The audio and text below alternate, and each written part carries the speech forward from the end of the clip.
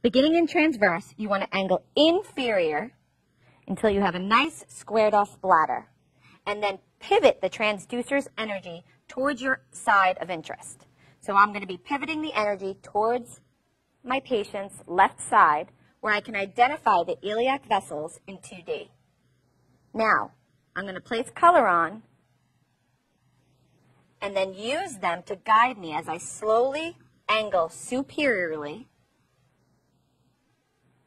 watching as these neon lights dive just lateral to the ovary on most patients. So they're bringing me right to that structure that makes me confident that is the patient's ovary. Let's try the other side. I'm going to angle down inferior,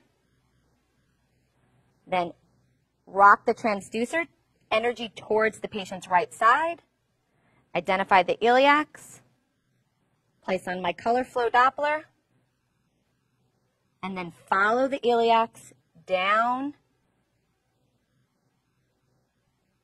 all the way to the patient's right ovary, seen just there lateral to the uterus.